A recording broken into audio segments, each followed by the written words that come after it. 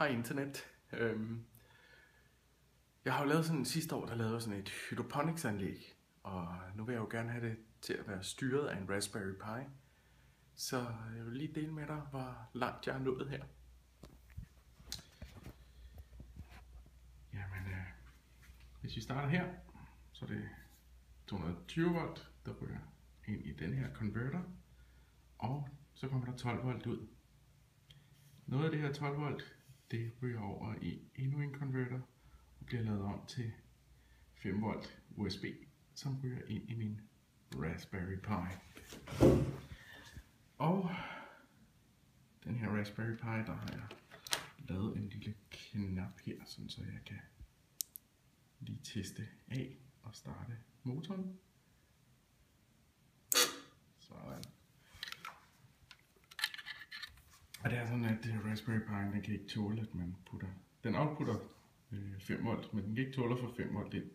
Så man laver lige sådan et lille circuit her, sådan så at man kan lave en trykknap uden at beskadige Raspberry Pi'en, fordi dens GPIOs kan ikke tåle at få 5 volt ind i.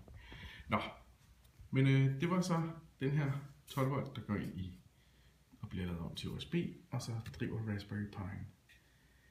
Det her, hvor det bliver interessant, det er, at vi har ledningen her, der går over til et lille relæ.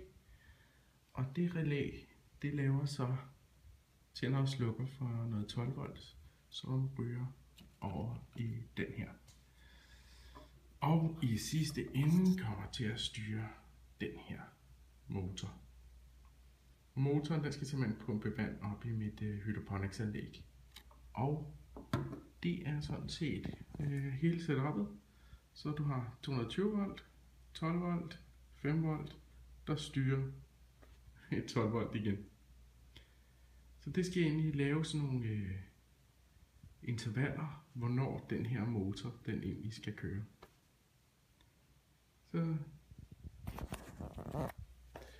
det er så langt jeg er kommet med styrenheden.